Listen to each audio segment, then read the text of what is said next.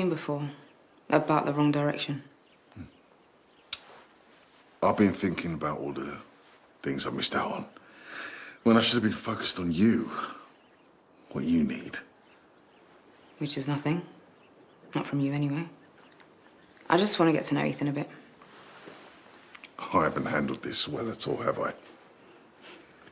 And straight back to being about you. Aren't Vickers supposed to be good at this stuff? We're only human. Sounds like a cop-out to me. It's true, though. For all have sinned and fallen short Bible of the... quotes? Really? Fine. I'll shut up and let you ask me whatever you want. Why does Manpreet think she can tell me to stay away from my brother? What? And you. But it's Ethan I'm bothered about. I don't think Oh, she did. There must be a misunderstanding. Let's get this straight. I don't lie. And I don't like being accused of it either. Okay, calm down. And I hate being patronised. All I'm saying is... What? Ask her. Don't ask her what she said if you got the guts. Yeah, fine. Believe what you want to believe. Look, let's go talk to her. What? No chance. I'm done with her. Don't ignore me. This isn't getting us anywhere. Some father you are.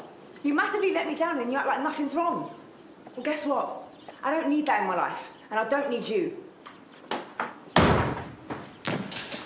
Naomi?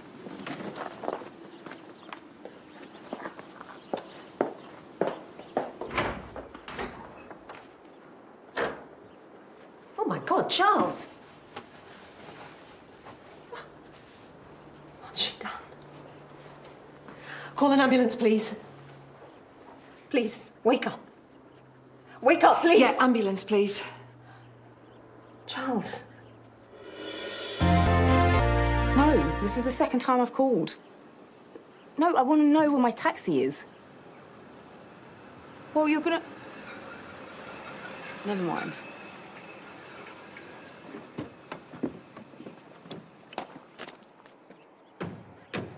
Can you hear me, my love? They're here. Hey, he has a weak pulse. He's been unconscious about 20 minutes. A head wound, GCS3. Thanks. And you are? I'm his partner. I'm also a doctor. His name's Charles Anderson, 49. No underlying conditions. And I really need him to live. Oh, I can't deal with her right now. I just want to know if he's okay. Get out! Wait outside. He was fine when I left. Like hell he was. Are you accusing me of something? What do you think?